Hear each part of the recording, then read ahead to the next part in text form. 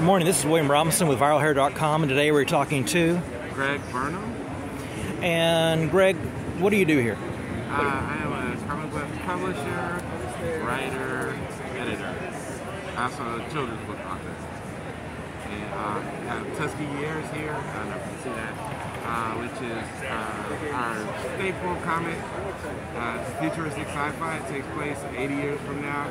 We have 5 teenage pilots that are learning to fly in some P-51s. One of the most popular planes, the Tuskegee Airmen flew. And then, but later on they'll get introduced to these jets that will sometimes turn into robots. And they'll be the strongest line of defense against the machine army that's coming to take over the world.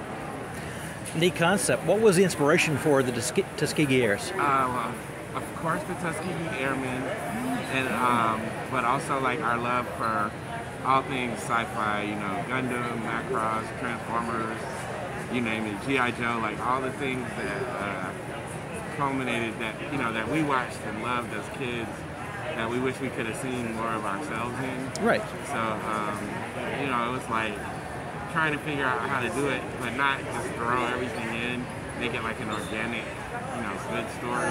Like a progression as things go on, yeah. the tech and the concepts change. Correct. And you said, what other books do you have that you also, as part of your publishing line? So The Search for Sadaka is my newer series. And this is actually a historical action adventure. It takes place in the 1920s. And the young lady's going to flee Tulsa, Oklahoma after the Black Wall Street Massacre. Right. She's going to go on a quest across the southwest United States looking for a mythological land that she believes her ancestors come from. It's actually based on some existing mythologies. I'm really happy. You can't see I have a mask, but I'm smiling.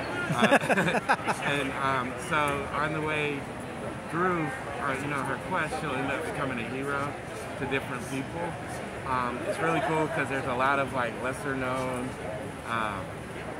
history that about black people and indigenous people that we don't can talk about. So while I'm researching and writing this book, I'm learning things that I didn't know.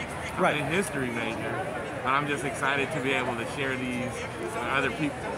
And again, even though we use these historical things as backdrops, it's like the goal is to tell like a really entertaining story. Right. So far I have 2.5 issues of that, and been getting really good reviews. So I think we're moving in the right track with this one as well. Now, is Tuskegee Heirs A Search for Sadaka kind of like your anchor book, so you can expand any from those titles, or just stay with kind of like a certain number at this time? Oh no, I'm kind of a free agent, just like Marcus. So even though I'm doing these, I'm working on this with a New Orleans native, Jason Reeves. And this is Beautiful Barbecue. It's a horror / comedy. It's a lot of cool stuff, but we're working on this. It actually takes place in New Orleans, and so we're hopefully this should be out by the end of this year, hopefully before. So I'm working on that, as well as I have another series that I'm working on. I should have had a poster queued up, but I don't. But another series that I'm working on. We did a 6-page short in a book called Noir is the New Black.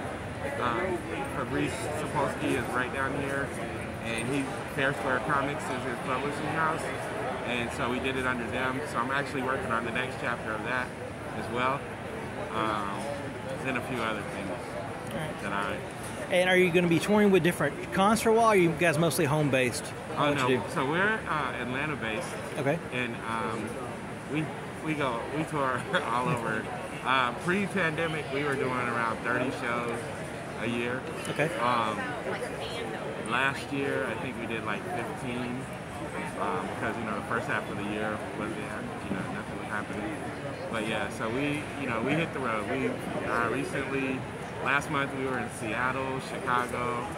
We had one in Atlanta, but we're always moving. Right. Thank you very much for your time, and I hope you have a great show. Thank you.